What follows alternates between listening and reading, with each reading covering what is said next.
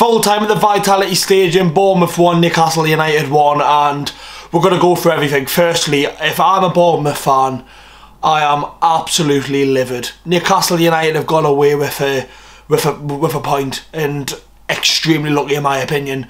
If I'm a Bournemouth fan sat here now, I would be absolutely livid.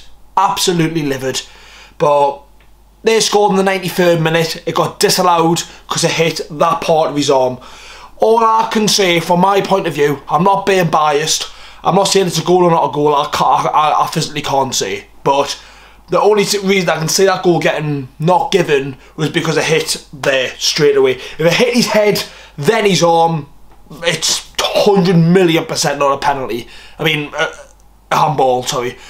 But the fact that he scored with his arm, that's the only reason I can say that's why I think it has been disallowed. But I don't think it's worthy of being disallowed. I think Bournemouth should be walking away with 3 points. Newcastle United was shocking. Absolutely shocking from first minute to probably until Kieran Trippier came on, which is mad with all the news with him recently. Newcastle United looked absolutely dreadful and disgraceful in that first half. We are lucky to walk away with a point. Harvey Barnes came on, played very well. Said during the week he was frustrated that he didn't start against Southampton. 100,000,000% starting against Forest, or he keeping for Tottenham. We've got 2 big games coming up, but I think he came on and done quite well. I thought Lewis Hall done quite good when he came on. I thought Lloyd Kelly was quite piss poor, to be honest. I'm sick of fucking Kraft.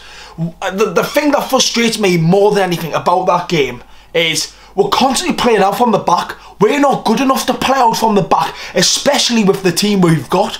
You cannot play out the back with Kraft, Byrne, Lloyd Kelly and Longstaff. You physically can't. It's impossible. Football doesn't work like that. You cannot pass out from the back with them players surrounding the areas. You can't. It's physically impossible, right? The big boys play out from the back because they've got quality players who know what they're doing, right? We've got good players on the day, right? Today, it wasn't one of them. Nick Pope especially, with his feet, it's so frustrating. You want to sit there and strangle the bastard. It's like, oh, like the amount of times he booted the ball out from when we had the ball in the halfway line and we passed it back to the keeper just to play it safe. We've got to be more. We've got to be better in them situations, especially when we're trying to pass off of the back from goal kicks, from free kicks. The amount of corners and shite we wasted in that game was quite bad. But overall on the game, our goal, it was a really good goal, and like I say, the substitutes made it. Good to see Anthony Gordon off the mark. I think he was really poor in the game. I think he was, but then yet again, good players tend to have bad games and still score goals, and that's what happened today with Newcastle.